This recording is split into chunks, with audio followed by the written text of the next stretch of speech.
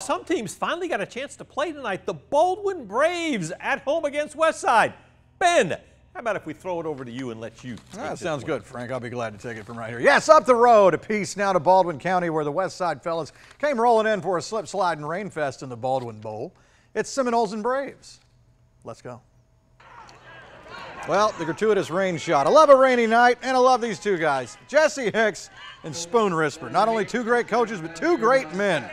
And they face off tonight. Open the gate and let him out. Micah Welch, sidestepping, spinning, and getting good yards. Yes, sir. Now Jeremiah Scott says it's my turn. Here he comes out of the backfield.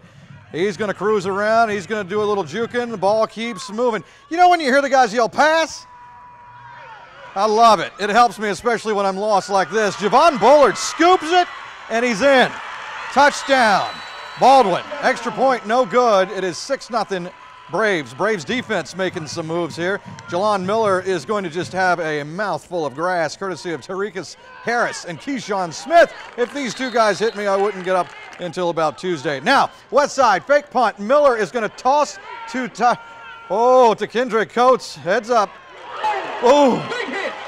Javon Bullard on the hit. Yes, that is a flag, and yes, that is targeting. Coates would be okay after that. Matter of fact, Seminoles are undeterred. Miller right back to him again. Touchdown, Westside, and they take a 7-6 lead. Folks, this is true love. Back to football. Baldwin ball, play of the day nominee. Jeremiah Scott has a motor. Take it from here, Mr. Announcer.